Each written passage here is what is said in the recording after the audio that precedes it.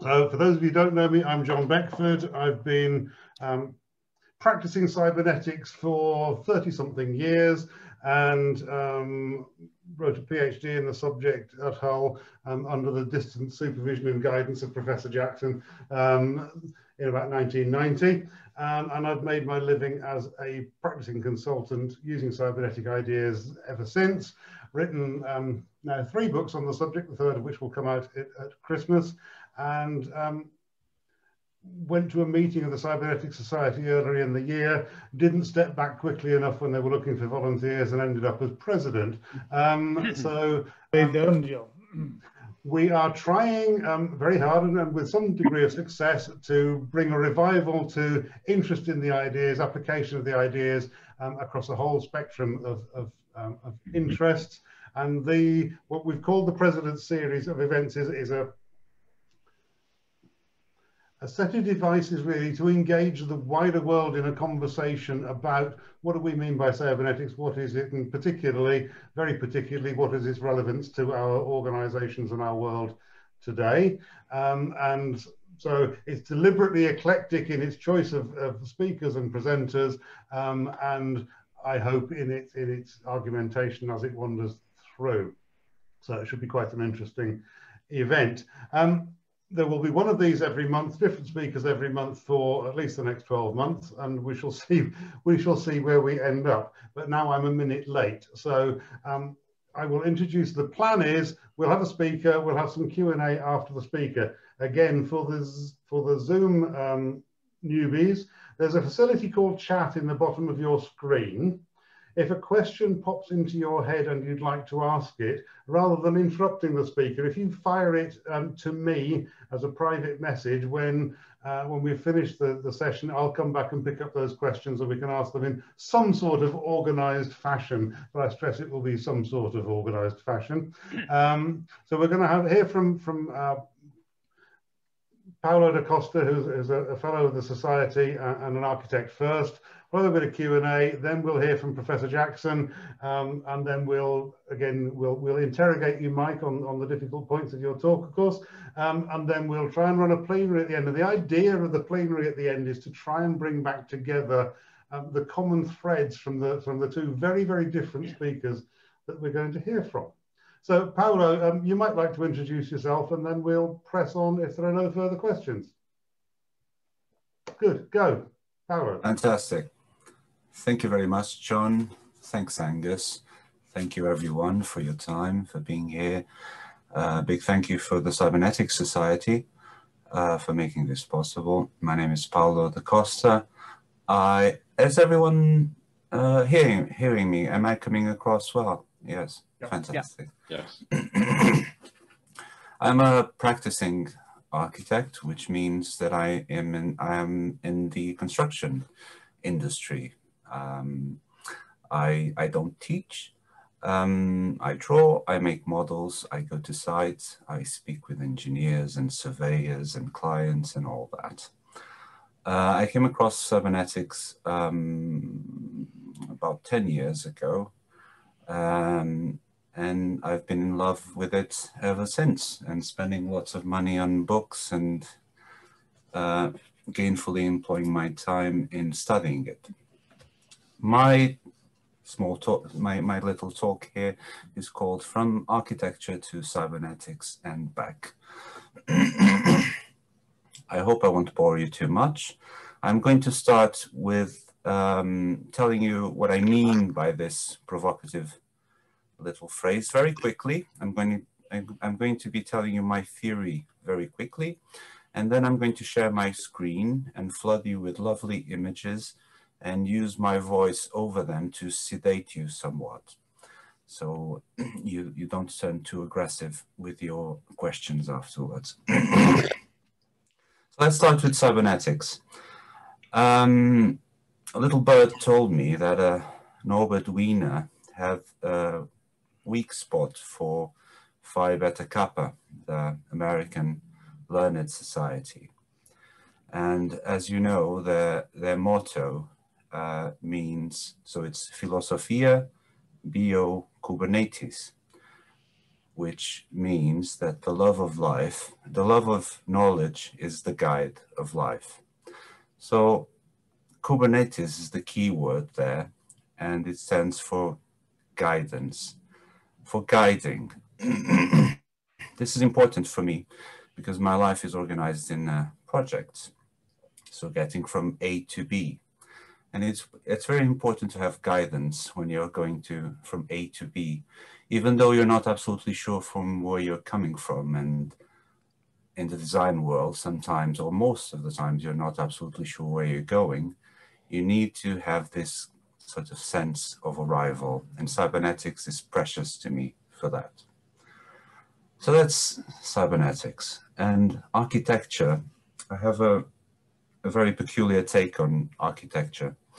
I look at it like this. So from the Greek, our architecture comes from architecton, which means the prime builder, or the principal builder, or the first builder.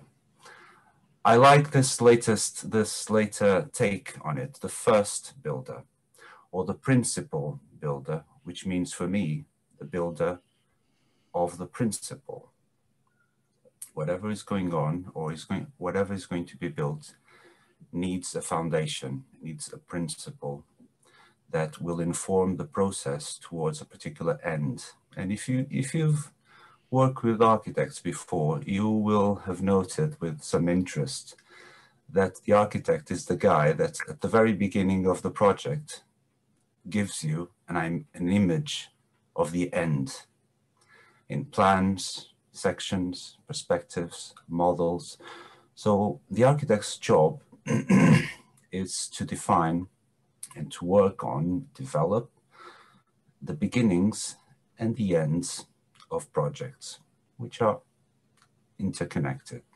So in my little theory, architecture takes care of the A, connects it to a B, and architecture is everything that's in the middle. Architecture is what informs the process of design in its economical dimensions, human dimensions, technical, scientific, procedural, supply chains, even taste. So now I am going to share with you my screen and talk you through a number of images. There we go. Which are very important for me, and hopefully, because this is an audience that, let's be honest, knows a lot more about cybernetics than I do at this point, hopefully you'll be able to lay or read cybernetic principles on many of the subjects that I'll be touching on.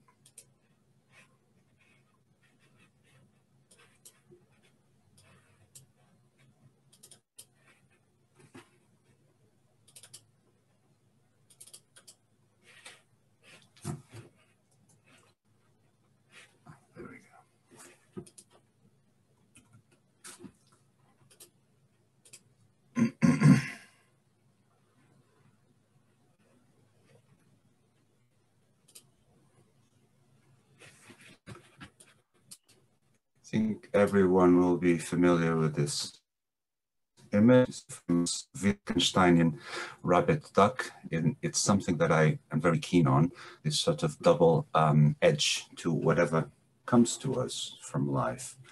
Is it a rabbit? Is it a duck? You can look at anything and look at it as a positive thing or a negative thing. This is something that I try to do always with any challenge. There we go. This is a plan, sort of a bird's eye view of the beginning of the architecture campus in my school in Porto. I studied in the University of Porto Faculty of Architecture. This is an old farm. To the left, you have the farm building. To the right, you have the modern building designed by our hero and Pritzker Prize winner, Álvaro César Vieira. Our school is particularly, has a very peculiar bent in the sense that it sees itself as a bastion of rationalist architecture of the modern persuasion. So very clean lines, very few curves, if any at all. Very simple drawings. This is a zoom of the plan of the building. It's very small. It has 3 classrooms on one floor and another 3 in the ground floor. This is what it looks like. This is what I saw the first time I went into my school. This is just to show you and give you a flavor of what sort of informed my progression as an architect. So as you can see, clean lines and the richness of the design, the effectiveness on the design of the design is a bit on its drama and a lot on the natural materials and the quality of the space and the light. This is one of the works by Álvaro Siza. So as I said, we're looking at rationalist architecture of very modern architecture.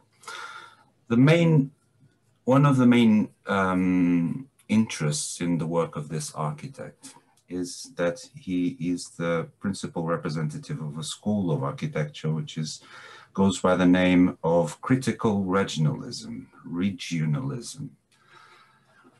which has to do with context and adapting to the context. So from this view of this building, it looks like a standalone thing, unconnected to the traditional environment. But if I show you this other view, you can see that all of its being stems from this parapet line and the way that it aligns and grabs with this sort of late Baroque existing building. If the Baroque building wasn't there, this building would have been completely different. This is a school, and the teaching of architecture in this school it's really over there. Really, both God and the devil are in the details, but it's not the sort of detail that you can actually see. It's the detail and the peculiarities of the strategy, the approach to the projects, to the problems that we need to solve. This is another peculiarity of our school. This is another project by Álvaro Siza. As you can see, very simple, white walls. Lots of Portuguese people think it's utterly boring and devoid of interest. But then we have this bit. It's a small text from the late Saramago, the Portuguese writer who won the Nobel Prize for Literature. I don't remember in which year. And he wrote this amazing thing about the work of Álvaro Siza. So I'm not going to read everything. Just this. For Siza Vieira, the wall does not oppose light. It is a space for contemplation that is not impervious to its external light. We find ourselves under the illusion that the building materials have become porous to the light, that the eye pierces the solid wall and connects inside, sorry, this is going mad, connects inside and outside in one single aesthetic and emotional conscience, where opacity becomes transparency. This for me is fascinating. With just a few words, this person changes the way that at least I look at this sort of space. Basically suggesting that we can go through and enjoy this building, imagining that these white walls with very clever administration of natural and artificial light are translucent, that these very boring white walls actually allow the external light to come in. Perception, to me, is very important. This is one of my favorite and first books that I came across. Sorry, complexity and contradiction in architecture are very important for postmodern architecture. And what's particularly surprising for me is that when I read this title ages ago, I didn't read the word complexity as I'm reading it now. And indeed, now when I went back to see the bibliography in this book, Herbert Simon was there. This is the second of 3 books that are very important to me. This one is very alien to our school because it has nothing to do, in our school, the teaching has nothing to do with interior design and comfort and style. And this gave me an idea that comfort and whatever the human being touches in a work of architecture is of supreme importance. This is one of the modern masters, Mies van der Rohe, sitting on another iconic modern chair. And this tells me that he's taking his role a bit too much to the extreme and that he's really not comfortable. This is the third one. It's not translated into Portuguese, into Spanish, into English. The title is the Variations on Identity, and it's all about typology. And in these sorts of architectural books, you have these amazing plates where different buildings of the same type, of the same family, are grouped together. So one can see both the resemblances and the differences. This, again, takes us back to Wittgenstein's Duck Rabbit. This is a work by Marcel Duchamp. It's his self-portrait. It's a cutout of a sheet of paper where his face is the negative, so it's not there. But the way in which he cut this little piece of paper suggests his presence. Towards the end of my degree in architecture, I was completely bored with spending sleepless nights drawing, and I wanted to do a theoretical piece. At the same time, I watched a talk by one of the most theoretically oriented teachers, and he didn't build at all. In our school, I'm afraid the atmosphere is still the one that says that whoever can't do teaches. And even though it's a university, the way they resolved it is that most of the teachers have a thriving practice outside of school. But this particular teacher, he was a bit of the odd duck in the faculty. And in this particular talk, he was proclaiming quite emotionally that whatever he did, editing books, organizing exhibitions, crits, etc., he did as an architect. And this suggested to me that there was something fundamental in the work of an architect that really hadn't to do with the drawings and the construction, that it was about the strategy and the way of thinking. And at around about the same time, I found my tutor for the thesis, who was working on a PhD thesis on the work of Charles Sanders Peirce, which I studied as well for my thesis. And this is the name that I've listened to being mentioned in cybernetic circles quite a lot, mainly because of his concept of abduction, which I think is crucial.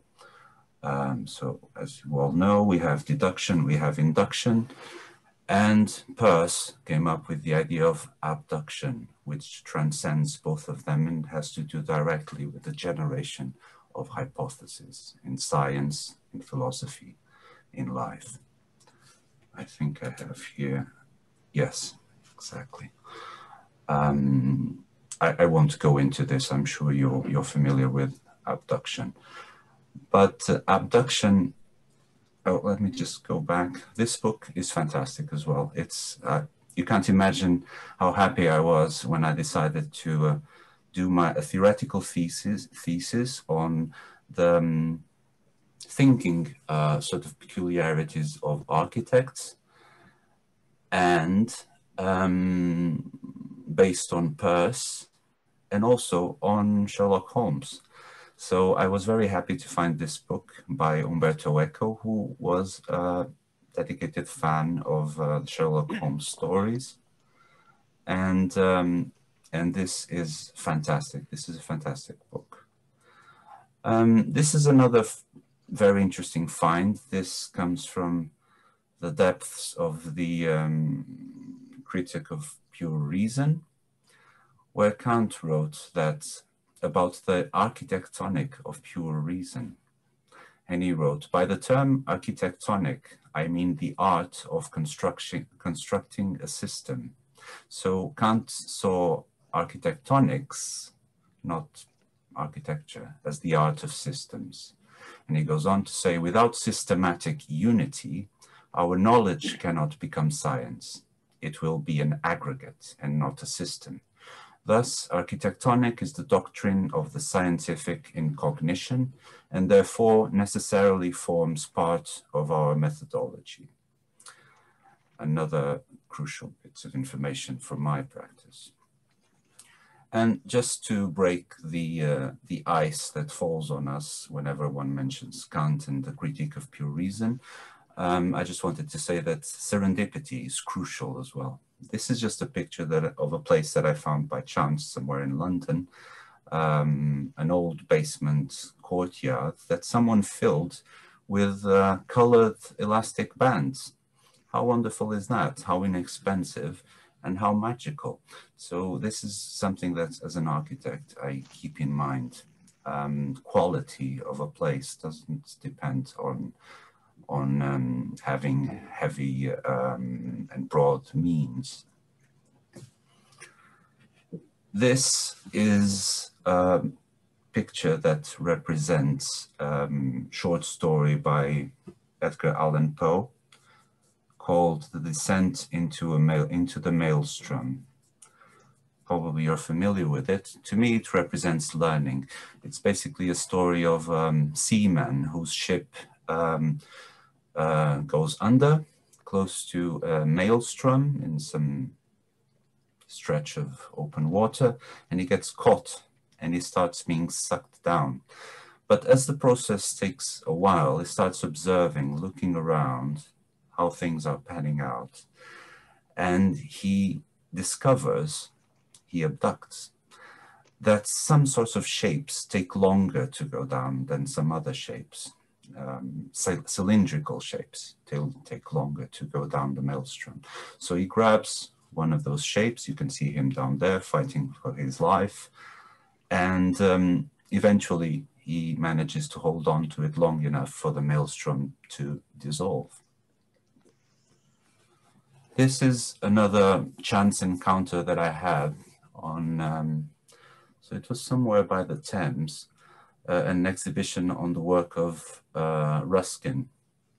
So this is an artwork by Turner. And as you can see, it's there's lots of light, some color. Wouldn't mind having it in my living room. But then I sort of zoomed in and read the note that came with the picture, which read like this. Ruskin attributed the beauty of Turner's most subtly colored work not to his ability with paint, but to his initial documentation of clear facts in pencil. Armed with objective studies, Turner could then allow his sensitivity to ever-changing conditions of light and color to emerge, creating an evocative impression of atmosphere and place. So Ruskin was saying that the success of Turner's paintings came from his analytical capacity of geometrically analyzing whatever he was portraying. So now we go back to the picture, and I swear now I can see structure, I can see buildings faintly, I can see that it's all very, very rigorous, actually. So this little text completely changed the way I was looking at this artwork. This is one of the most famous houses in modern architectural history. It's Falling Water by Frank Lloyd Wright in Bear Run, Pennsylvania, I believe. This has to do with observers. So as you can see, the house was very dramatically placed on top of a waterfall. The interesting information here is that that's not what the client wanted.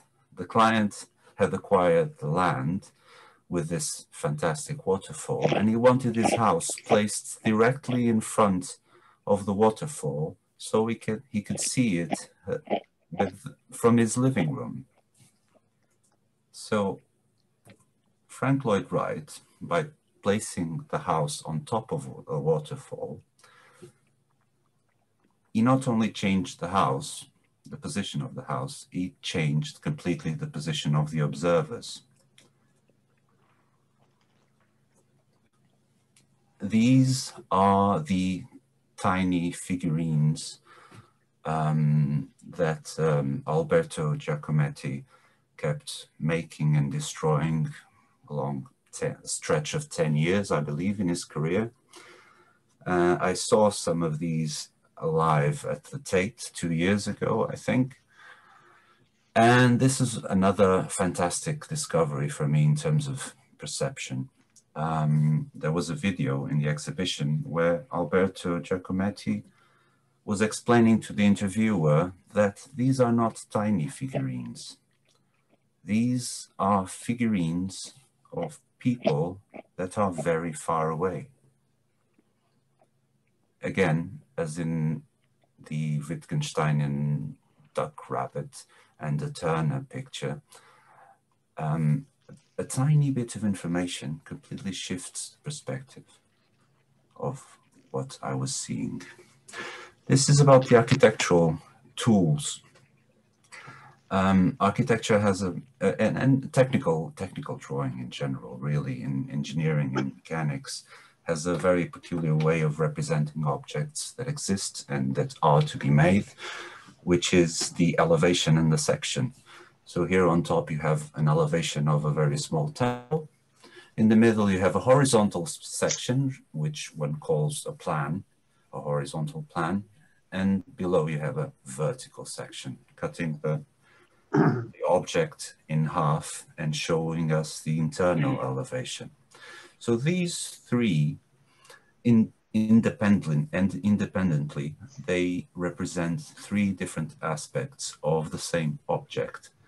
And the three together, they represent more when they are together than each one of them can represent individually. This is another type of section. I'm sure you know this story as well about, it goes back to the Second World War. Warplanes were coming back with damage on their fuselages, and the people who were working on the maintenance of the airplanes wanted to reinforce the bits that had been attacked. But the clever engineer figured out that there was information missing, that the bits of the planes that had to be reinforced were the bits that hadn't been damaged, because those were the planes that hadn't returned at all. So it's interesting to keep in mind, to me, that this is also a section. The figure of the plane shows, in the white dots, shows the places where the bullets intersected the airplane. A similar type of representation. 2 minutes, Paolo. Is, okay, thank you, John. A similar type of representation is this. This is a Poincaré section. So again, just like this is a section and the middle image is a section, this is a section through a one of Edward Lorenz's strange attractors. Each of these dots represents not a dot, but a trajectory. So it's a section through one of these curves. And this is interesting to me because this is now how I see problems that I have to deal with. There's a peculiar system with a particular system with many people or things working on it. Slightly chaotic. One thing can go left or go right, but the way I try to deal with these problems or challenges is to make a section, and a section in time, and go to time X and seeing what's going on. If this element shouldn't be here, I go and analyze what's going on in this X section of time and space, and what can I place here to prevent this element to be here and to go wherever I want it to be. So this is just a representation of a section in time, and some sort of security rail would be helpful here to prevent these two friendly friends from falling. This is about another concept that is very important for my practice, which is figure and ground. This is a project nearing completion here in London, and we see a bit of brickwork. The brickwork that we see here came from a careful selection of many different types of bricks. And the funny thing for me in this particular project it was that the ground for the bricks, which is the grout, was subject to the same type of scrutiny that the choice of bricks implied. So the grout that you see here, which doesn't seem very impressive, is one of 20 odd samples that we had to do. So this made me think of the bricks not as the foreground, but as the background for the grout, which was the hero at the time that I was working on it.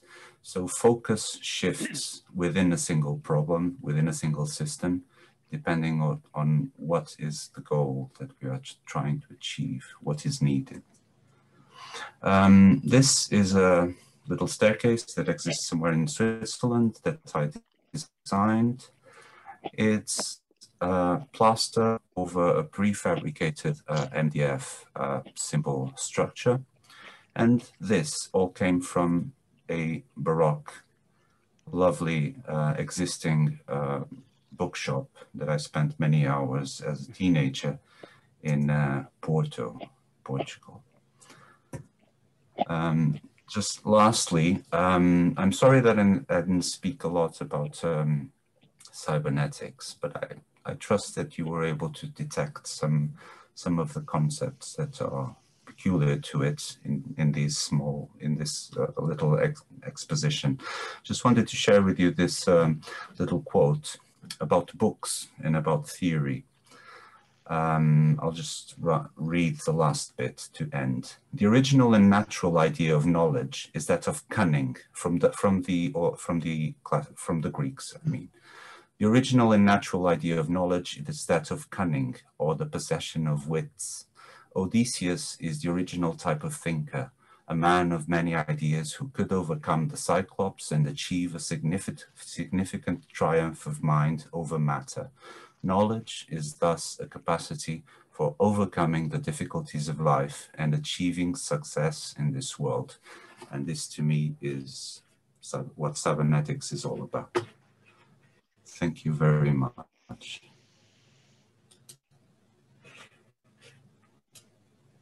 Okay. How did I do, John, in terms of time? No, I'm back. Thank you, Paolo. I've written some thoughts down, and nobody's sent me a question yet, but there are a couple of observations coming through, which I can pick them up on the screen. Mr. Battle, wherever you are, I can't see you on my screen at the moment. Did you want to say something about your reflections there? Yes, and my reflection does relate Paolo's talk back to cybernetics, I believe, although on reflection, maybe more phenomenology. So as you were talking, I was lulled into this kind of meta space that you were talking about. You've got a lovely voice. And so I was thinking about traditional AI and the kind of the way AI holds that we're kind of solipsistic and we only perceive the world through representation. But kind of a more cybernetic view or stroke phenomenological view is that we perceive the world directly. So what is the role of representation in that world? Oh, we have somebody waving. Janos. Yes. Janos. I'm sorry, I didn't mean to interrupt, but I just That's all right. want to know if it's possible to ask a question at this point. Or Yeah, I can respond to both questions after you speak. Go ahead, Janos. Oh, thank you very much. Had Steve finished? Oh, sorry, are you finished? No, I have finished. No, he was Great. interrupted, that's all. No, So let's right. let Steve finish. After you finish. So I was kind of just one sentence to round that off then. Yeah, you didn't mention phenomenology, but is phenomenology kind of part of your thinking? Full stop. There we are. Janos, over to you. Thank you very much. At the beginning, Paolo, you mentioned that guidance is needed when you are engaged in getting from A to B, and before you launch into your architecture and the rest of it. And I expect that these are instances of cybernetic activity. You would agree with that, I think. That's Definitely. the first part of the question. And the second part of the question is that you agree that in both of these activities, there is an instant, very intense problem solving is going on. Would you agree with that as well? Yes, I think I'll respond in reverse order. Problem solving.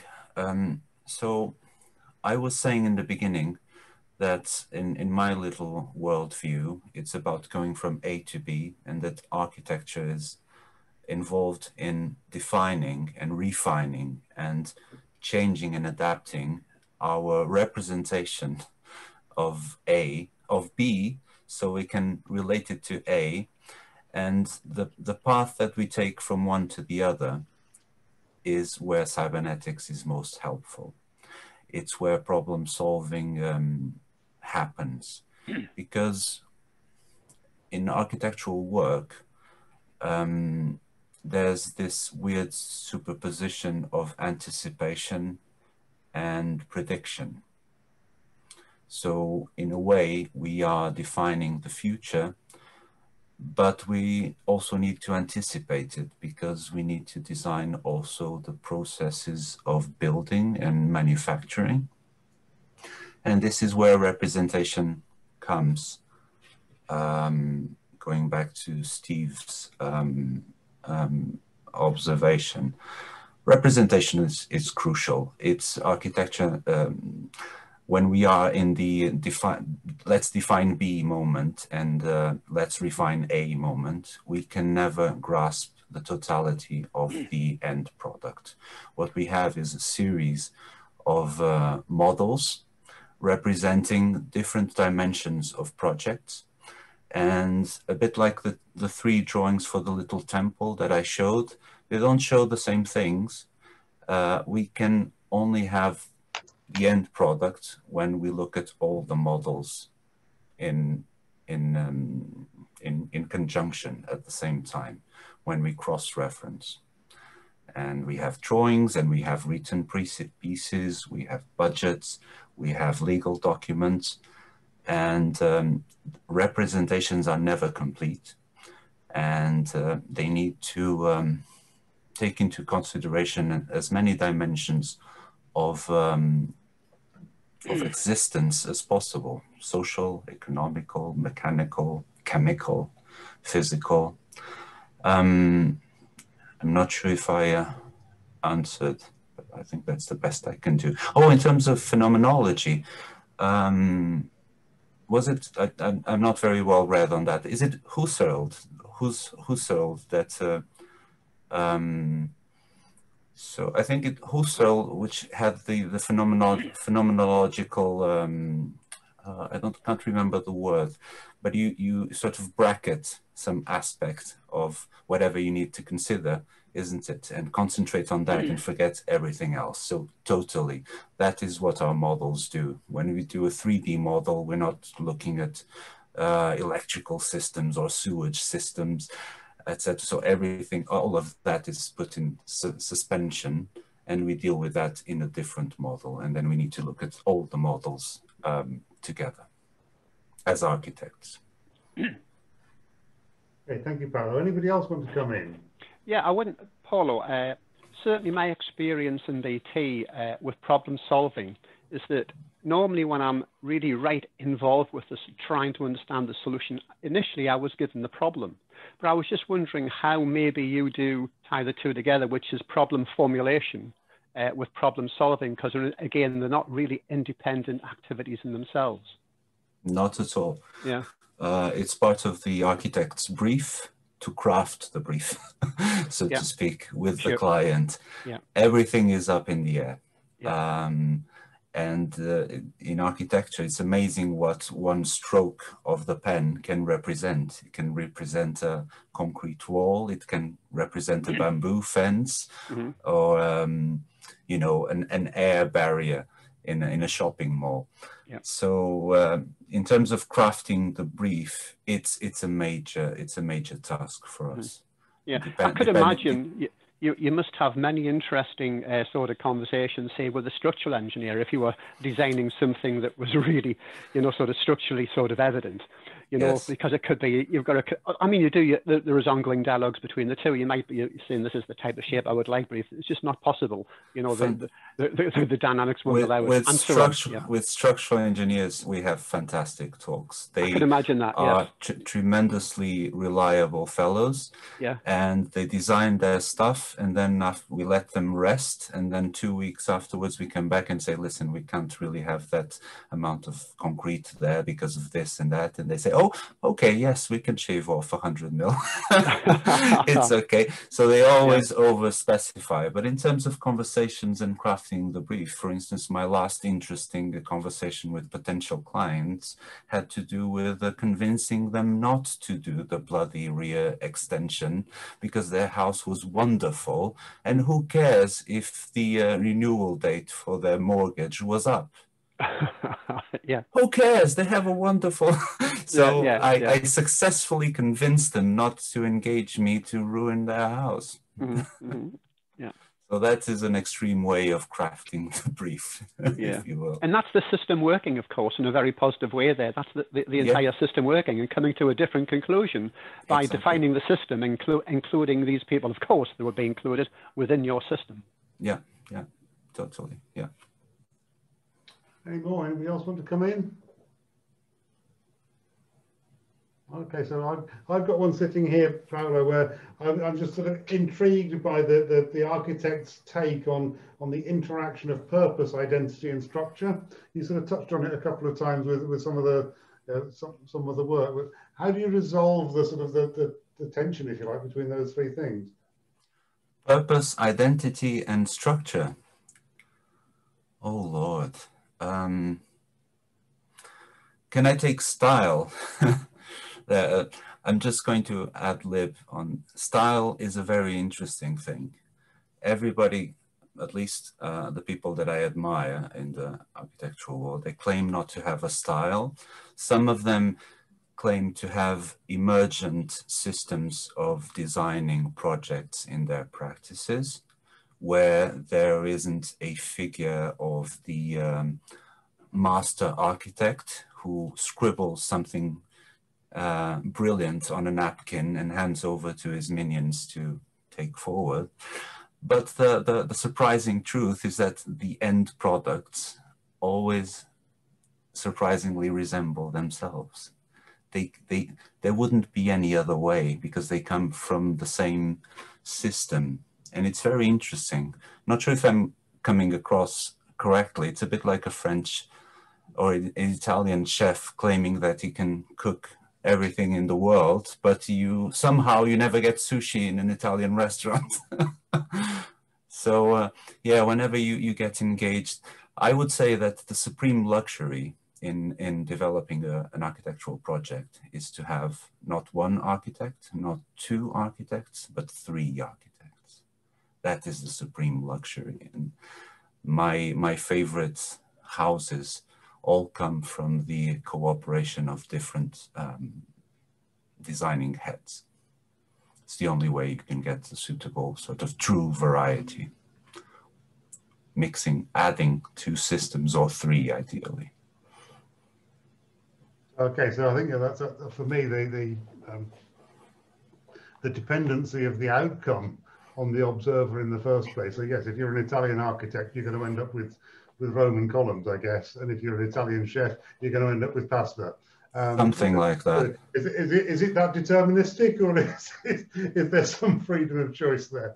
There's a spectrum, but for instance, I worked with a classical architect here in London, and once I overheard him comment to one of his clients saying, if I ever, you know, a classical architect, so he does new build Georgian architecture in the 21st century. And I overheard him say to a client, if I ever see someone here being creative, I fire them on the spot. It's a good point to stop on that one, Paolo. Thank you very much. I don't know how you show your appreciation on Zoom. We can look like we're clapping, can't we, and saying thank you very much to Paolo for that. Thank you. Thank you. We're going to move to, I suspect, what will be a very different place. Mike Jackson, Emeritus Professor at the University of Hull. The title is Organisational Cybernetics, Past, Present and Future, and came about because Mike and I had a chat when I invited him to speak tonight. I think we would all recognise that cybernetics has had its challenges over recent years. And one of the things we're trying to do is explore and understand relevance and meaning for the contemporary world. And Mike, a very deep thinker on all things systems. So really over to you at this point, please. Okay, I just need to get the technology to work.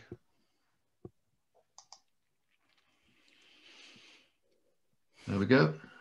It's always the most worrying part of these presentations. Okay, thanks very much, John. Yeah, I remember today that I was at some stage a fellow of the Cybernetics Society, although I was saying to Angus, I couldn't find my letter of confirmation, so I shall need another one of those. But it's great to see the Society getting back on its feet. And again, thanks to Angus for that. And I certainly wish John Beckford every success as its new president. Especially as when John was a baby, he studied at Hull University, his PhD, and of course we taught him everything that he knows. So, although he's forgotten some of it, I think.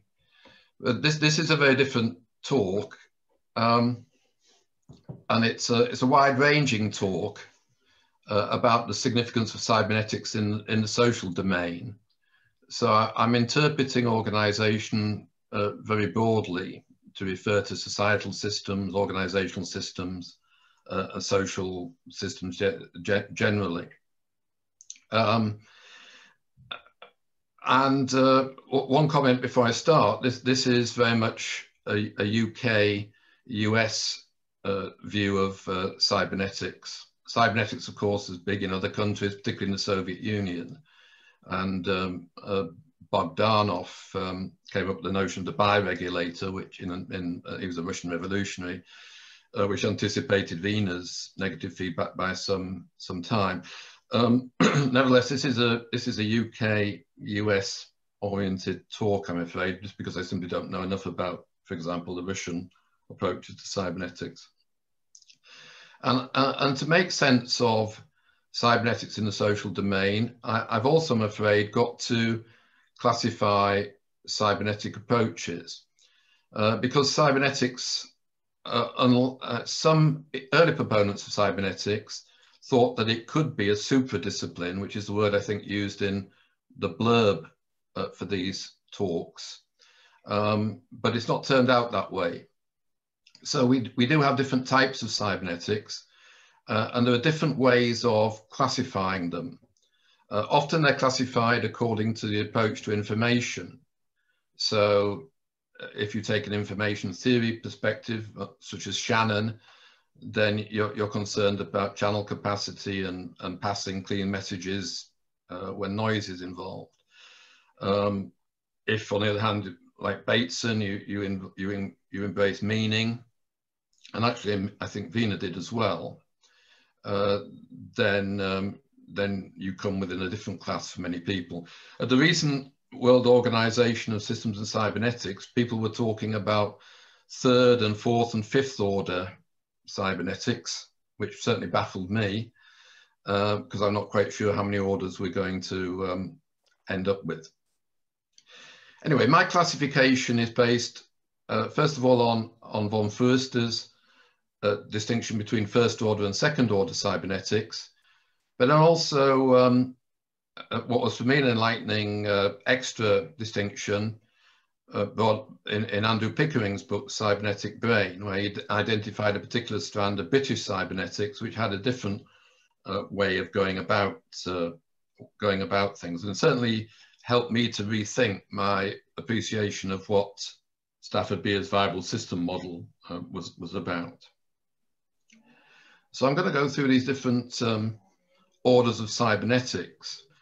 And this may seem old hat to many of you, but what I think may be original is drawing out what I think are the main achievements of these different types of cybernetics, which have lasted and continue to be of significant interest in the modern day.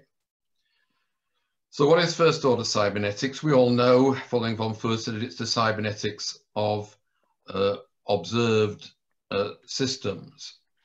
And as it's usually portrayed, it was a search for objective knowledge that permitted greater control. So that was what Wiener was interested in when he was looking at anti-aircraft gun systems. And it's the way that people like McCulloch and Grey Walter and Ashby looked at it for the most part when they were considering the way that the brain worked. They wanted, through their mechanical models, to gain objective knowledge about the way the brain worked. And to that extent, this was not anything too radical, in that it was an extension of the traditional scientific model to embrace purposive systems, those that appeared to be capable of achieving a goal, whether they were machines, organisms, or societies. And the way that teleology was made a respectable part of science was through the notions of communication and control, which Wiener set out in the book Cybernetics. This form of cybernetics was at its high point in the Macy conferences, which McCulloch chaired and which Wiener and Ashby certainly attended, and of course social scientists such as Margaret Mead and Gregory Bateson, who at that time were interested in bringing more rigor to social sciences by looking at the methods of the natural sciences and the notion of purposive systems and how they were possible in cybernetics was very attractive to them. And they had great confidence in their machine models, of course, that they were getting objective knowledge. Wiener thought that his anti-aircraft system was a better way of shooting down enemy planes. People like Walter and Ashby had such belief in their machine models of the brain that they were willing to engage in or to encourage perhaps approaches such as lobotomy, which was cutting out certain circuits in an electrical system, and to see that as a model which could be used to justify taking out certain aspects of the brain, a bit worrying to us perhaps these days. And this first order cybernetics really started to decline in the US when it went off into all kinds of other subdisciplines, such as information theory, artificial intelligence, control engineering, bionics, robotics, prosthetics, and has, according to Klein's excellent book, The Cybernetics Notion, still obtains in the IEEE's Society of Systems Man and Cybernetics. I haven't looked at their stuff recently to make the judgment of what they're doing. Anyway, the achievements of first order cybernetics for me, management cybernetics, the first attempt to apply, and I'm in the social domain, remember, so I'm looking at it from that point of view. Management cybernetics, first attempt to apply cybernetics to management, and this was the input, transformation, output models, and the use of feedback by an external controller to set a goal and to enable the system to, if it's set up correctly with all the elements of a negative feedback system, to achieve its goal through regulation. The controller there being essentially the decision maker being outside the system, and it's old hat now, but my God, the use of properly designed feedback systems has still got a lot to teach us in management, and when they're not applied and developed properly in organizations, all kinds of things go wrong. My second reflection comes from reading Klein's book, the Cybernetics Moment, and he talks about how there were ideas at the time of Wiener and the revolution in cybernetics and the VASI conferences about the birth of a cybernetic society. And Klein talks about how in various ways they eventually became the discussion of the information society. And of course, today we have a discussion of a new type of society based upon AI and big data. And it strikes me that the same sort of issues exist and ways of talking are useful in discussing the cybernetic society, the information society, and contemporary society. And Wiener put his finger on most of these in his book, The Human Use of Human Beings. And that's a quote from towards the end of that book from Wiener. "The hour is very late, and the choice of good and evil knocks at our door." Quite a statement, I think, and it was of significant concern to Wiener. Wiener, I think, is the most impressive of these early cyberneticians in the scope of his understanding of philosophy and of the range of applications of cybernetics to machines, organisms, and societies. And in The Human Use of Human Beings, he looks at many of the issues that society confronts today in looking at AI and big data and what people are saying about how those might transform the way that societies operate. He was a very ethical person, Wiener, and he was reflecting all the time, and not surprisingly as a cybernetician, on the circular relations between cybernetics and society. He wondered what impact cybernetics might have on society and how society might use cybernetics. He was an ethical person himself. He refused money and grants from the military. He raged against McCarthyism in the United States. And that's not true of many of the early cyberneticians. McCulloch was right wing, a Cold War warrior. Von Furster's biological and computer laboratory was funded mainly by Air Force grants. But Wiener worried about all these things, and he worried about cybernetics providing tools in the hands of what he called machine-like men, giving elites ways of controlling other people in society. He worried about game theory, for example, in the hands of machine-like men in the Soviet Union and in the US, using it in ways that could bring about mutual destruction. He talked about the centralized control of information, which could only hold back a society in terms of its development.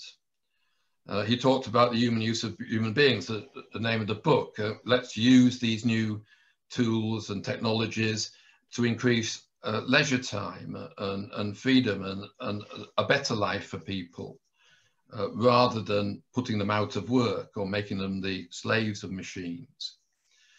I was surprised to find a notion of second order learning in the human use of human beings. I associated it with Argyris and Sean, but it's there in Wiener's book. And of course, for Wiener, information was negative entropy. And he talks about how machines and organisms and societies are islands of negative entropy, capable of greater organization. But in achieving greater organization, they at the same time contribute to the increase in entropy overall. And that could be expressed in terms of, for example, the exhaustion of natural resources. And he tells the story in The Human Use of Human Beings of Alice's Mad Tea Party, where the Mad Hatter and the March Hare, sitting in their chairs and having eaten all their cakes and drank all their tea, then move round to the next set of chairs, and which are empty, and drink all the tea and eat all the cakes there, and so on round the table. And Alice asks, what are you going to do when you return to your original spot and there are no cakes and no tea left? And of course, the March Hare changes the subject, and we're still changing the subject today. Second order cybernetics, what is it? It's the cybernetics of observing systems, according to von Förster. People have been paying attention to observing systems throughout the history of philosophy. Paolo mentioned Kant's critique of pure reason, so I'm going to mention it as well. There we have an account of an observing system, and Husserl's phenomenology concentrates on observing systems. But I suppose because it was concerned with circular feedback systems, it was inevitable that cybernetics would get round to the notion of studying observing systems as well at some stage. And people like Maturana and Varela have given I've done biological work which demonstrates experimentally that we have no clear representational view of the world. It depends upon the mechanism through which we observe the world. Living is cognition for them. We interpret the world in particular ways. We decide, because of the way we're constituted, decide to react to certain things in the world and to ignore others. And to that extent, we construct our own reality, responding to the environment according to the way that we're organized and structured. And this is a kind of, organisms work that way, according to Maturana and Varela. And this subjectivist epistemology is also the case for human beings, according to Maturana. Anything said is said by an observer. You have to look at the observer and where they're coming from to have any chance of understanding what it is that they're saying. And for him, science is just another form of languaging. It depends upon a consensus between different observers. It doesn't reach out and achieve any objective truth. This was the kind of approach the biological computer laboratory set up originally for other purposes, but this kind of approach emerged at the biological computer laboratory. And von Förster, in a sense, was the person who saw the relationships and provided the common language for second-order cybernetics, drawing upon the work of Maturana and Varela, their experimental work, the frog's eye, what the frog's eye tells the frog's brain. So von Glasersfeld, he understood his Kant et al. His work on constructivism was drawn upon. The rather eccentric Spencer Brown's work has appeared important with it to certain second-order cyberneticians. And Luhmann drew heavily upon that, and I'm going to come on to that. The second-order cybernetics is heavily represented in the American Society for Cybernetics, almost exclusively so. And at one stage, it seemed to have a way of excluding anybody who wasn't a second-order cybernetician, which I think was a mistake, and I'm sure the Cybernetics Society weren't got that way. And according to Klein, this American Society for Cybernetics, and I think he's right, has a precarious existence as a radical epistemology. Second-order cybernetics has it there. And incidentally, the American Society of Cybernetics was set up by the CIA, another interesting note. Achievements there. Von Glasersfeld and Maturana and von Forster are always going on about, because we create the world, we bring forth a reality, about the personal responsibility and ethics of doing so. Now, there are sort of varying views of how important this is, how important this insight is. Byrne and Callahan, who write about complexity theory, said that on its own it's rubbish. Bergson makes a more sensitive point that we really have to look at the limitations on the distinctions that humans can make. So I think there's a lot of self-indulgence in some of this second-order cybernetics, in the sense that people born in a slum in Calcutta are able and have access to many fewer and are taught and educated in a way which allows them to draw forth a different form of reality and a much more limited reality than others in other circumstances. The distinctions to which they have access, the limitations on the distinctions are great. And at the moment, second-order cybernetics has no methodology, in the sense that if you wanted to put its thinking into practice, you soon get stuck. I think the greatest achievement of second-order cybernetics is actually the fact that it's managed to infuse social theory, and particularly in the work of Luhmann. Luhmann was a social theorist. There were, of course, social theorists who drew primarily on cybernetics, such as Karl Deutsch with his political theory. Not much going on there now in that area. Mostly people have gone back into social theory, and they draw upon cybernetic ideas. Well, so social theory is first and cybernetics is second, and general system theory is second, and whatever they're drawing on. And that was the case with Luhmann. He was a social scientist. He studied for a year under Parsons, and the social theory of Marx, Weber, Durkheim, etc., was his starting point. However, he has transformed that into the most wide-ranging social theory and most interesting, in my view, social theory that exists today. He's replaced the part-whole distinction with the system-environment distinction, and he sees society as not fundamentally any longer stratified between classes, but between function systems. And these function systems, such as the law, politics, economy, science, the media, are autopoietic systems constituted by communications. And so they bring forth different worlds and seek to preserve themselves as they reduce the complexity of the external world. And they're very difficult for human beings to budge. We can irritate them, but they do go their own way.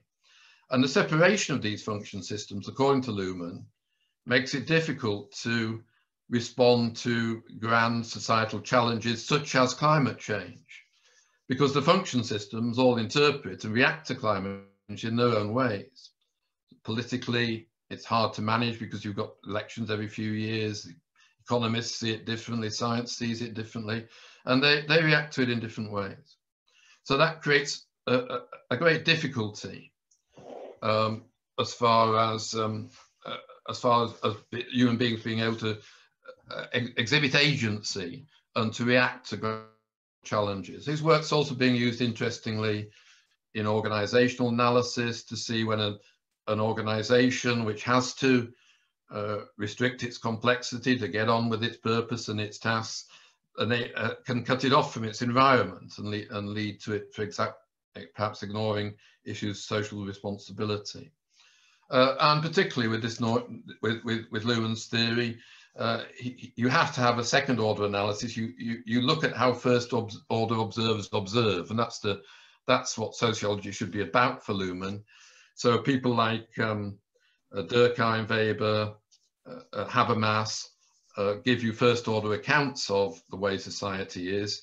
Luhmann is interested in what these first order accounts say, the distinctions used by these first order analysts, and what that means about what they say about the nature of society. Drawing heavily now on Pickering's book, The Cybernetic Brain, there's a third type of cybernetics, which he calls British cybernetics, which is different in orientation. It doesn't seek objective knowledge in the same way that science does. The word performative is used. We're concerned about how things perform, with how the brain, if it's working well, enables human beings to adapt to their environments, and it's the focus is on adaptation rather than representation. The brain is an adaptive organism, not something that seeks to create an objective representational view of the world. And in that logic, systems explore each other's possibilities. So an organization can explore the possibilities of its environment, and the environment will draw upon the organization as it evolves, see what it's capable of doing. And we learn through this process. In Heidegger's terms, this is a philosophy of revealing.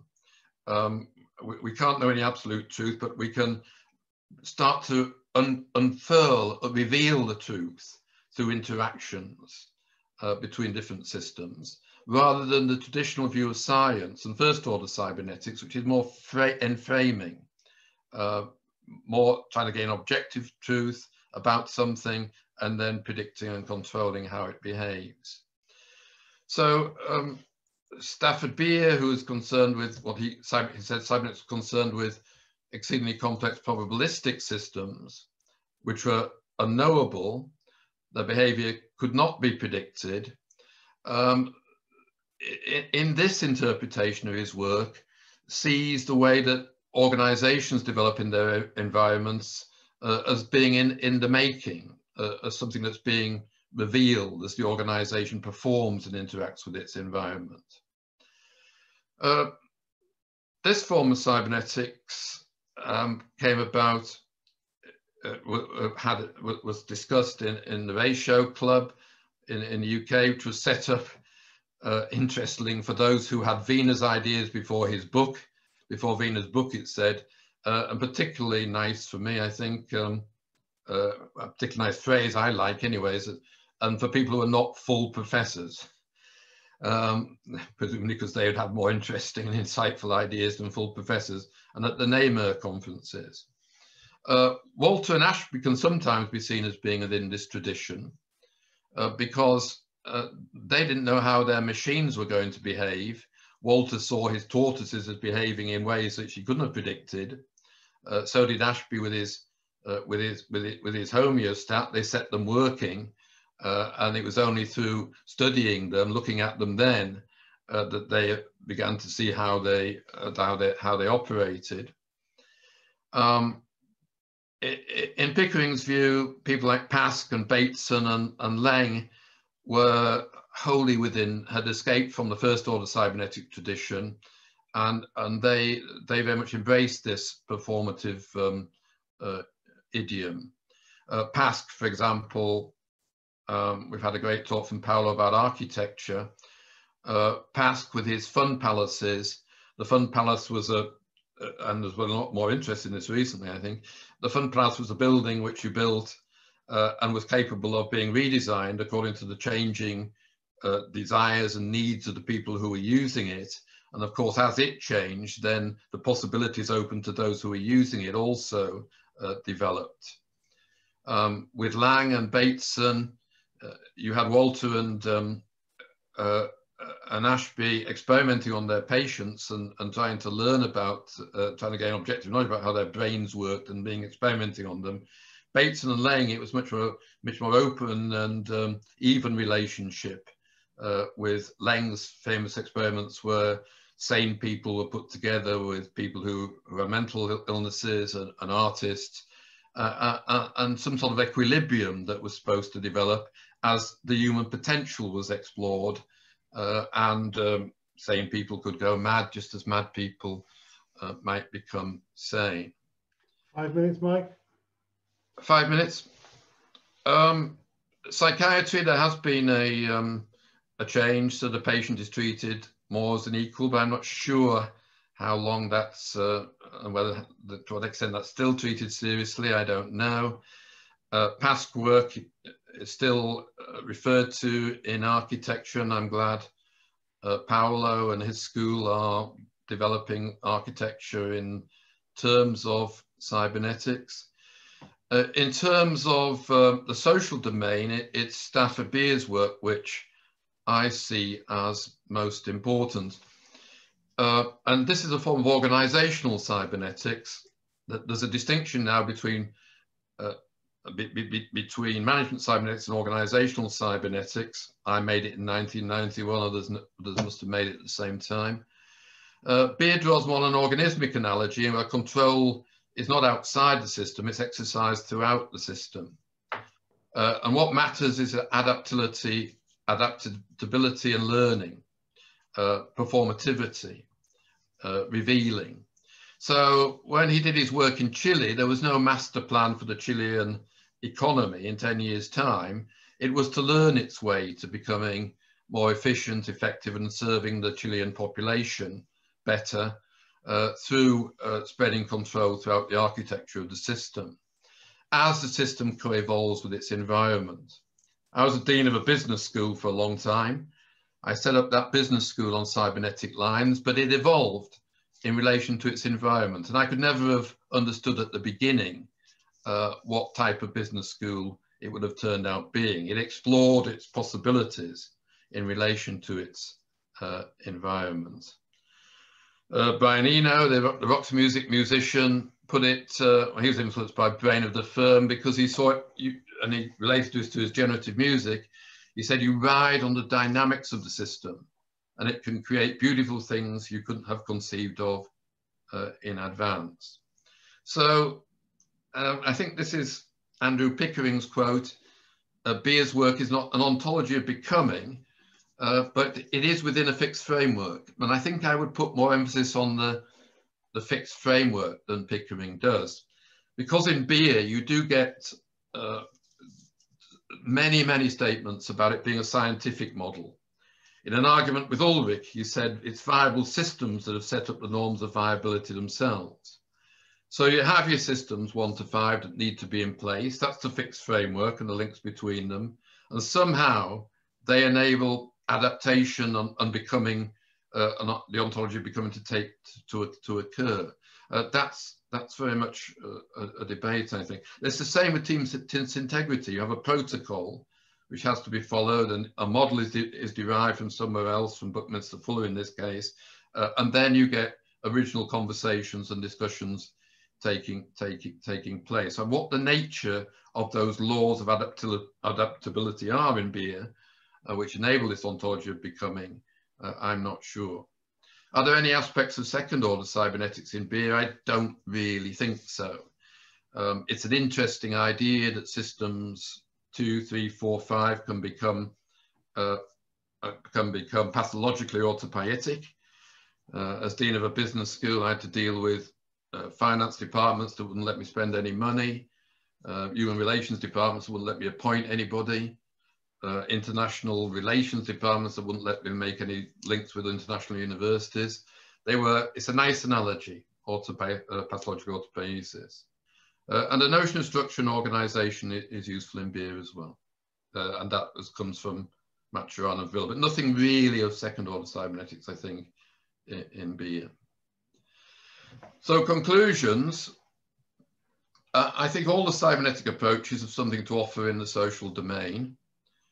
The first order, Wiener's work, I think anticipates the kind of discussion that we need to be having about the information age in which we live, the relationship between science and society, of technologies and society. That's a cybernetic discussion. That's the third order type of cybernetics that was starting to be discussed in the Moscow conference.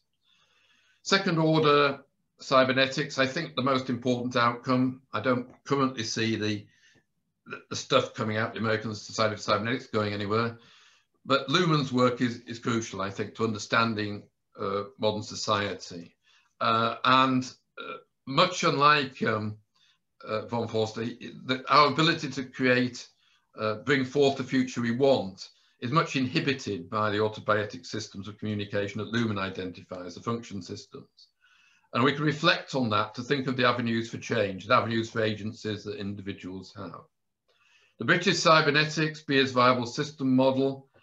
Well, I wish, the debate about centralization or decentralization as an approach to the COVID epidemic, how much could that be better informed by anybody who understood the viable system model? But there's work to be done. We can't treat it as a Bible. There are different organizational forms, and the model doesn't apply naturally when there's outsourcing, when there's network organizations. We don't know what structures can best support the organization of viability. There's empirical work to do there, and people treating the BSM as a Bible doesn't get us into expanding it for the current types of organization that we face. And two final conclusions. There's some modesty required in, and I say this as a systems thinker rather than a cybernetician, but I think it applies to cybernetics as well. We haven't got the solution to everything. Cybernetics has not lived up to the hope that it could provide a unified super discipline. It hasn't solved the philosophical questions that have been around since for 3,000 years. And it still depends upon those forms of thinking, whether it leans towards materialism or idealism. But it does have useful ideas and concepts to offer across the range of other disciplines, and they're able to draw on them very successfully. And finally, I just put this plea in. Let's explore the links of cybernetics with other systems approaches so that they can inform one another. So one point I made was that second order cybernetics doesn't have a methodology. Checkland, with his soft systems approach, made the shift to the observer about the same time as second order cybernetics, and has developed soft systems methodology through action research, which is a way of putting that form of thinking into effect. So the systems community is far too split. Let's explore the links across different systems approaches. Thank you. Can you unshare, Mike? I shall try to do this. We hopefully will see everybody again. Oh yes, everybody's back. Bernard Scott, you're straight in with the question, please. Well, a couple of comments to the question. I mean, the big question is, how is it you say so little about Gordon Pask, who founded the Cybernetic Society, and arguably is one of the biggest oeuvres of work going in the cybernetics area, but that's, I don't really, you know, obviously everybody has their own favourite way of looking at the discipline. I really wanted to point out that with respect to social systems and social, you know, the social, past conversation theory is very relevant. His work is relevant. He's probably best known in education. And after he died, there was a fellowship for him, tribute to two double issues from Cybernetics with 40 papers, many of which were about education. So he's well known in certain areas. And we should know he was close to both von Förster and Maturana. But anyway, he's hard to get to grips with in his later writings, that's true. But there is a lot to it. His conversation is a very sophisticated version of second order cybernetics. It's about observers in conversation with each other. And he tells the full story from the, you know, from the ontogeny of humans to the full-blown social system. He's a real viable, I see him as a viable alternative to Luhmann, who I find annoying for various reasons. And I've been writing about that recently, but that's another story. The other question I wanted to make was that you seem to suggest that the second order cybernetics through von Förster and Maturana seem to they're not scientific in some sense, but certainly Maturana would claim what he does is science. You know, it's based on fact, biological facts, and the logic of his arguments. There's an interesting paper not long ago where he answers questions from some critique. I forget the name, I've got the reference somewhere. And he says that what he does is science and not philosophy, because he's been accused of being a philosopher. He says what philosophers do is adopt a position and then argue for it. Whereas he as a scientist, he does not do that. He works from facts. And related to that is von Förster's concept of undecidable questions. This is the epistemology you find in second order cybernetics, saying that there are undecidable questions like what happened before the Big Bang and is there a God and things. And I find that philosophers tend to adopt positions with respect to undecidable questions. Find my iPhone app. I beg your pardon? Sorry, you set off my Alexa, Bernard, so don't worry. Anyway, the reasons why Can we stop this? Anything to say on that in relation, particularly the Gordon Past point? Okay. Yes, I was setting out a very broad map of the territory, and of course you can focus in on any aspect of that territory. And my knowledge of Pask is not great, but I understand him to be a very significant actor in what at the end there I called British cybernetics, and I interpret his work really through Pickering's book. But I accept what you say about it. To classify people in this way is arbitrary in a sense. A lot of cyberneticians contributed to all three strands of cybernetics, as I set out there. As for Maturana, so I accept the importance of Pask, basically.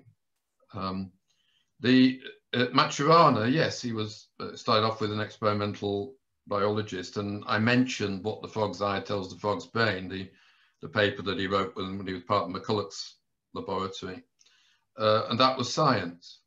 My concern is when he delves into the realm of social science, about which he knows very little, and there I think the work starts to lose its significance and its importance. So I don't underestimate the importance of the concepts derived from the early experimental work. But Luhmann had to do, of course, Maturana and Wöhler didn't like or didn't agree with Luhmann's Luhmann translating the notions of autopoiesis to social systems and using the concept of communications. But in that, von Förster was a big supporter of Luhmann. So you have disagreements right across the spectrum of those individuals. Thanks, Mike. Anybody else want to come in? Janos, you're on mute. Janos, you're on mute.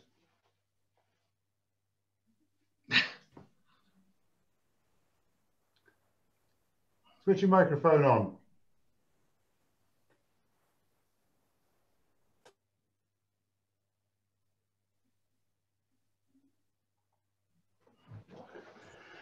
The technology always gets in the way of the conversation. While Janos is, he's there. Right, thank you very much.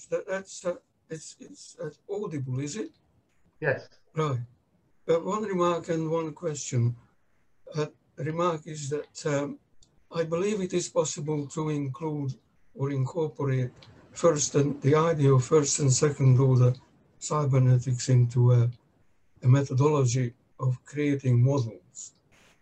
As you made you stated that it's not possible, but I believe it is. And the question, or the point that leads to the question, is that I believe that the idea of cybernetics has created a lot of metaphysical speculations, and perhaps there is nothing wrong with it, but it won't lead to an empirical theory of systems and structures. And what we should talk about is problem solving. And problem solving includes all these ideas, but it is universal in the living sphere, and it is innate in the living sphere. And its underlying structure is purposive systems, which is observable, and the idea leads to a possibility of an empirical theory of the systems and structure phenomena. That was your the question was, have you any comment on this rubbish that I'm talking about? Yes, well, I mean, what you've just described, I think, Janos, is the aims and ambitions of first order cybernetics, the engineering approach to cybernetics. I don't think the sort of language of problem solving is a great deal of use in dealing with complexity, because problems are so interrelated and interact to such an extent. So, for example, in the COVID pandemic, I mean, what problem are you trying to solve? That's the issue. There's so many interrelated concerns: the education of children, economic affairs, and health of elderly people. So to set up as you might do, to turn back to Beer's viable system model as an approach to how a more decentralized, although centrally coordinated approach to COVID might have worked better, that would learn its way to what was appropriate in the circumstances faced by, I don't know, Leicester when the second wave started there, or Manchester where it is now, or Liverpool where it is, or Hull. There's clearly a need. The US has adopted a totally decentralized approach to it, and that's a mess. We adopted a very centralized approach to it, and that's a mess. But the model is highly relevant to that kind of issue. That's why it's so important to dealing with societal issues of that kind. And it's not by any means, you can't see it as a problem-solving approach. I don't think it's learning your way to the best way of managing issues of a highly complex and interrelated nature. Thanks, Mike. Anybody else want to come in? David, were you waving your hand? David Dewhurst. You're on mute.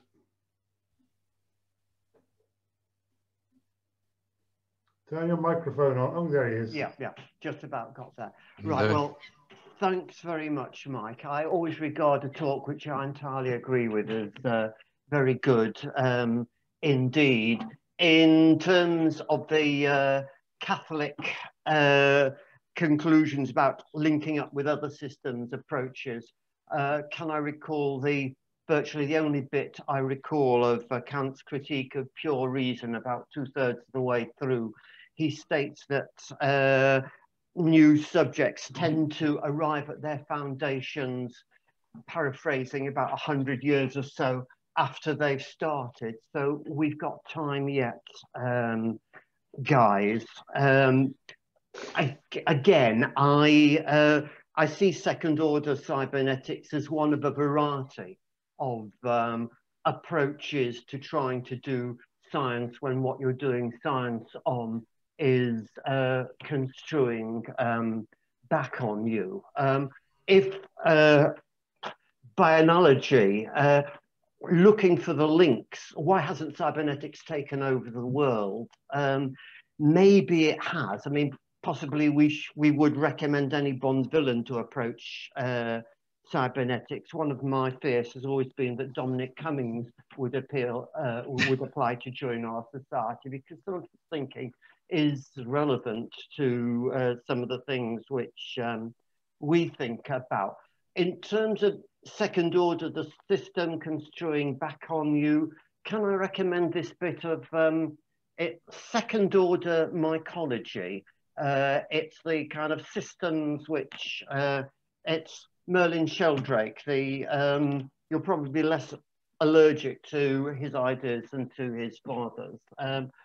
The way in which entities merge into their environment, create the environment, explore the environment. And so, for example, fungi may often cooperate, but then they will have seek to prevent other organisms cooperating with the algae which they're cooperating with. So there are a lot of wonderful cross analogies between a variety of fields, and some people are quite good or get turned on by seeing these. Again, I just want to emphasize, do you enframe things or do you try and dance and co-create with it? Well, co-creation is good when the environment's large enough for you to go on and reproduce yourself at a certain level. But just, you know, the final thought, pandemics are really good for the majority of life forms on the planet, in that they reduce the number of human beings which are decimating the other life forms. And it may well sort of, you know, help reduce the pensions crisis and the housing crisis a little bit. So alternative frameworks, I think if we see any one person as our sole guru, we'll just fight each other and split. And hopefully that's not what we're about. If we can stay moderately confused, I think there's some hope for the future. Brilliant. Thanks, David. We've got a question on the chat, Mike, which from Angela Espinoza, if I can read it out. So a question to Mike: what is effective organisation according to Ashby and Beer is in the eyes of the observer? The VSM offers scientific criteria to value effective organisation, but such criteria needs to be validated by the observer. At that level, the VSM could potentially be interpreted from a cybernetics of the observer's perspective. You should be able to see all of that on your chat if you click it at the bottom of your window. And any comment, thought, reflection from Mike, or indeed anybody at this point. I've been having this argument with Angela for 20 years at least. I thought probably that was the case. Beer isn't clear about the issue. He talks about clearly observers have to agree upon the purpose of the system and what they're trying to achieve with the system and the boundaries of the system, the identity of the system.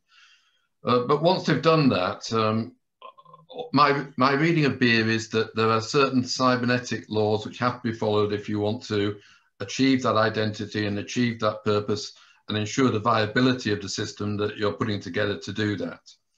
And in argument with Ulrich, he says it's viable systems that set up the laws of viability themselves. He says that Ashby's law of requisite variety is equivalent in management to Einstein's to Newton's law of gravity in physics. Anybody who has any belief in the power of the VSM is believing that there's something there scientific about it to which we have to pay respect. It's not a matter of discussing whether these laws embedded in the viable system model exist or not. For Beer, that's a cybernetic fact. And so you have to pay some respect to them in one way or another in whatever methodology you use, which employs the viable system model. I'm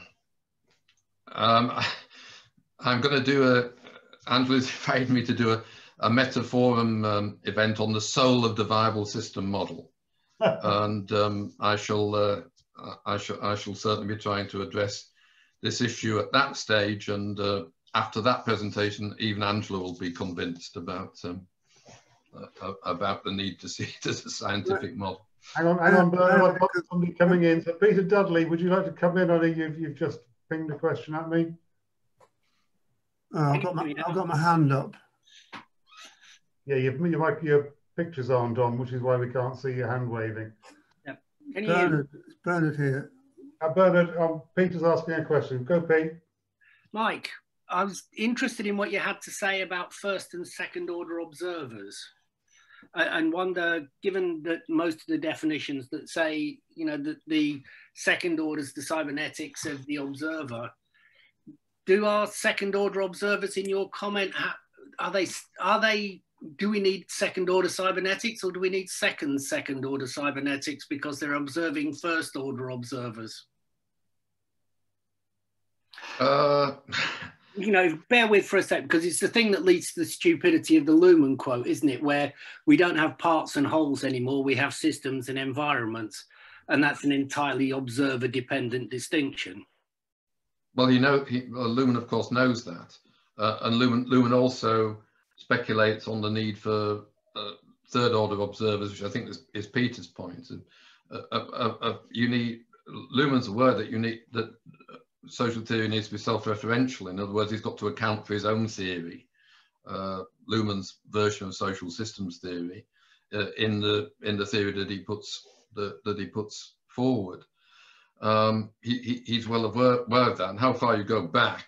Of course, it's ultimately infinite, that you can go back to look for third order observers, fourth order observers, etc. Yeah, that's my point. You get the infinite egress, don't you? It just goes out and out and out and out and out.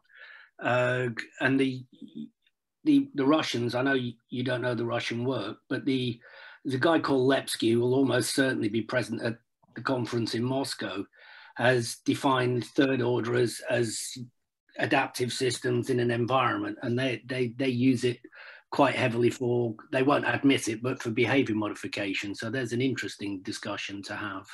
Well, yeah, you're exactly right, Peter. It was Lepsky or something who was introducing third order cybernetics. To me, he was saying it's a relationship between people and individuals and the social system of which they create and which creates them. So it was moving towards a sort of integrationist sociology, which actually also dates back to, and you know better than I do, to Bogdanov's work. Yeah. So there is that big tradition there, and one can understand why they're on to third order cybernetics. I don't have any notion of how they're using it. Okay, fair enough. Thanks, Mike. Thanks, Peter. Right, Bernard, one last point from you. Well, two very quick. One with respect to the VSM.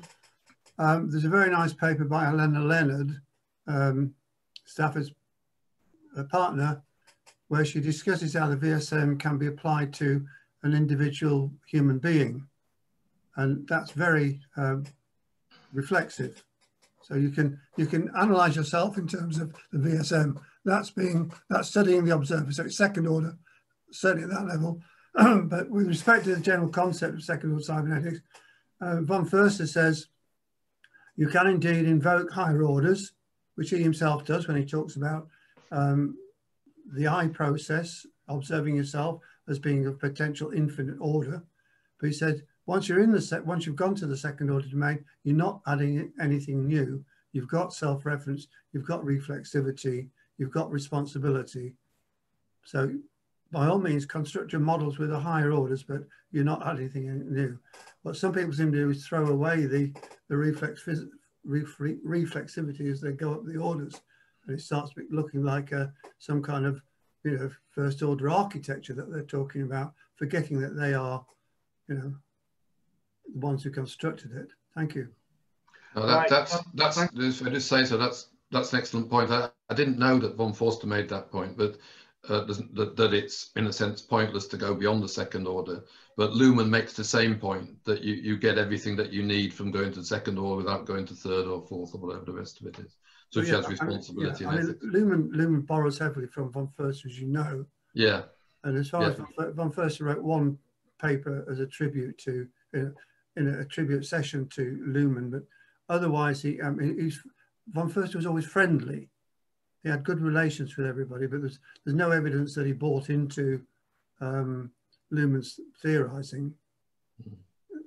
So that, but I say that because I've got lots of issues with Luhmann's theorizing, but it's a separate talk. Yeah. Okay, I'm going to interrupt. Janos, is it quick? Your microphone's on mute. It's not going to be quick then, is it, John? Janos, you're on mute. Anybody else who wants to speak? No, we're pretty much there. Ladies and gentlemen, ladies and gentlemen, yeah, there are still some ladies present. Janos, you're back with us. Go on then, briefly, please. Yeah, just one very quick question. This system thinking has been in existence for about 70 years now. And what do you think? Why it hasn't come up with any kind of empirical theory of systems and structures of the systems phenomenon? Well, I'm not sure that's entirely true. It claim to have done so. In cybernetics, we've already had Bernard alluding to Maturana and Varela's work, which said something about the way the frog's eye it sees shadows, and it picks flies from that. It doesn't see flies, and that was empirically demonstrated.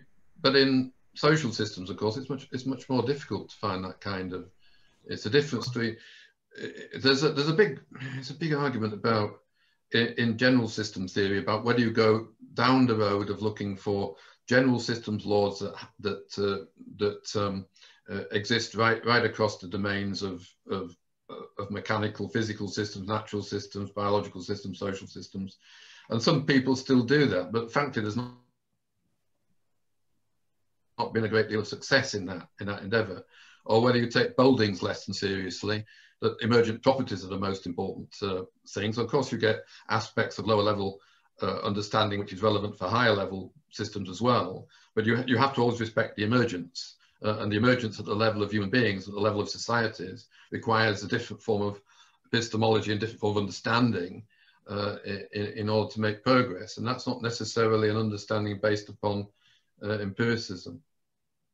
Right, I am going to call it to a halt there, because I suspect the questions and answers could ramble on for quite a while. Mike, thank you very much. That's been absolutely brilliant. Can we say thank you again and wave our hands, or whatever it is we all do, to say thank you to Mike for that? I'm conscious that in my schedule there's got 15 minutes of general discussion now. That's clearly not going to happen. What I will say is that on the 11th of November we have two new speakers. Professor Louise Cook from Loughborough University is an information and knowledge management expert, and she will be talking about helping the police with their inquiries. So that'll be a sort of a new take on the information stuff. And Ben Sweeting, who's somewhere on my screen at the moment. Ben from Brighton, if I've got the right institution, like Paolo, is an architect, and it came up in the middle of the conversation. Ben will be talking about undeciding the decidable next month. So that'll be interesting. You can register now on Eventbrite in the same way, and I really, really hope you'll be able to come and join us all again next month. I hope that's been a good couple of hours and a well-spent bit of your time. But thank you all very much.